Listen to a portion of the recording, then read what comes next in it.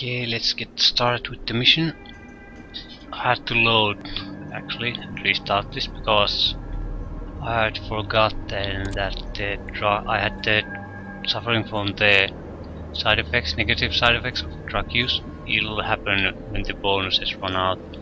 So I was heavily in the negative on many of the stats, so I just ran around in the desert for a few hours and then restarted the mission. Nothing happened between that, so you didn't miss anything of interest.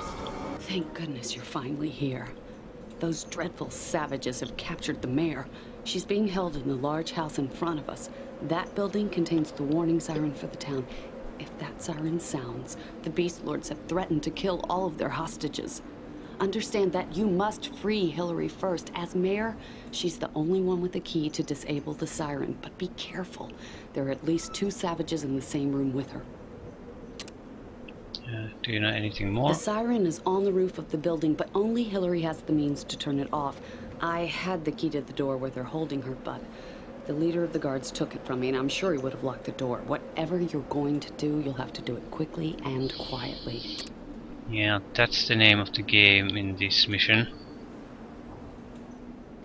I think I can afford to risk walking at least until we see red dots on the map. I can't actually walk here, so I have to go through the building. Yeah, a lot of their patrols, we will try to avoid them. Cockroach corpses, nothing of interest to us. So the mayor is our primary target before doing anything else. And we have to keep an eye on these alarms, there's a ton of them. It's really easy to miss. And since we're playing in real-time mode, what will actually happen in most combat if we haven't disabled those sirens or alarms, that's the siren, the enemy will just ignore us and run to the alarm and ruin our day. So most of the time if we have disabled the alarm, they will start just fighting us, and that's what we really want. So yeah, they're all over the place. All over the place. This can, if you're not careful, this can go wrong real quickly.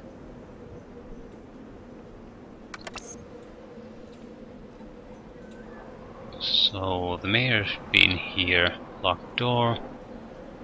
Commander has the key. We'll disable the alarm first.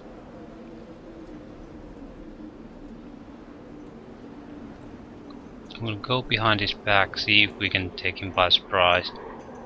We might not be, but it's worth a shot.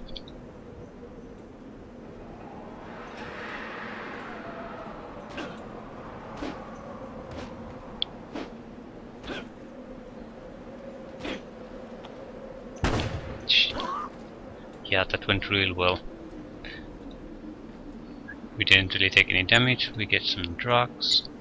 Key, and he has a Desert Eagle. That's actually a very good weapon in this game.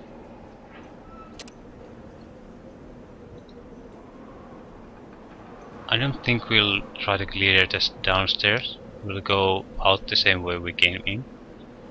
Again, we don't have to kill everything, and I think there are a few cars, some death close sleeping there, so it's a huge pain in the ass in the encounter. So we will definitely be avoiding it.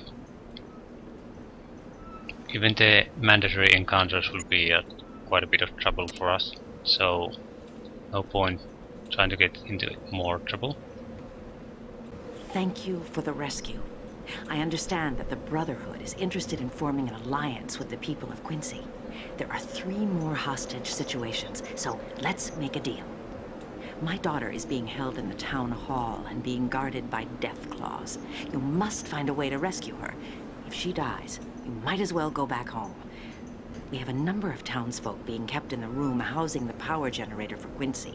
We need these people freed without destroying the machinery. Finally, Quincy's most experienced war hero, Felix Stiles, is being held inside the barracks. Rescuing him means a lot to me and the people of Quincy. Take this key to disable the siren. You have to do that first or this town is finished. I know this is asking a lot, but there aren't any other options. You best get started. Okay, an overview of the situation. He didn't include, or she didn't include all the hostage situations. There's one extra in the whorehouse and one with the ghouls. The power generator room has been rigged with explosives. The Beast Lords have threatened to detonate the explosives, destroying both the generator and our townsfolk if they suspect trouble. Yep. If they do this, I'll be out of office and the Brotherhood can look elsewhere for an alliance. Basically, if they spot you, they start a 60-second timer. So it's a tricky for one man to pull off.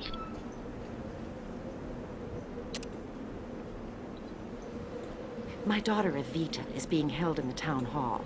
There are death claws surrounding her, ready to tear her to shreds as soon as a Beast Lord gives the word. If you can find some way to distract the death claws or prevent the signal from being given, you should be able to save her. I was in labor for 4 days with her, so you'll understand how much she means to me. Yeah. Old Felix Stiles is being held inside the barracks. The Beast Lord commander is there, along with his bodyguards. You can expect a big fight. But there's another way into the compound. An escape tunnel lies between the town hall and the barracks. The entrance is in the back room of the town hall, and it leads into the inner building of the barracks, past the courtyard. I think that's about all she will say.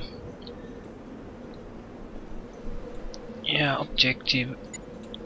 Rescue Mayor's daughter. I think that's the only primary objective, but we'll try to solve all situations favorably.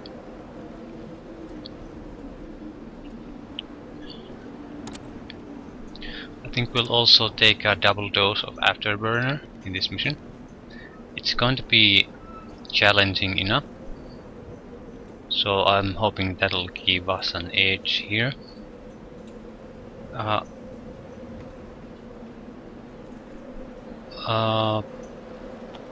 Maybe I'm still a bit divided about that, because I might want to use a Psycho and I'm afraid I'll overdose.